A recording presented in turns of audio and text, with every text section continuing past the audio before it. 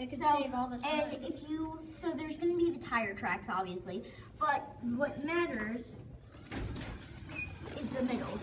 This little notch is where you can put the seeds and where you can plant them.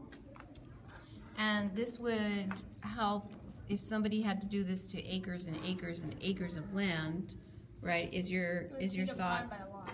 It would. That's true.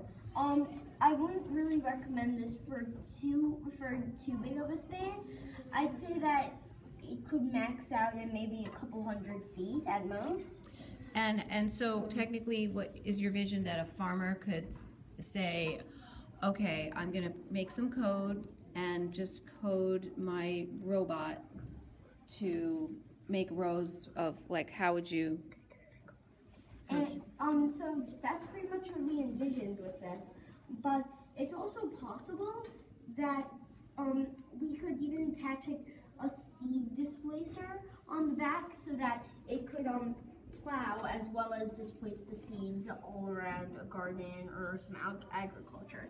So what you can see here is that the little trench is where the seeds go, and the tire marks aren't even too deep. This stuff over here is just some excess dirt that we didn't really need. Okay, thank you guys.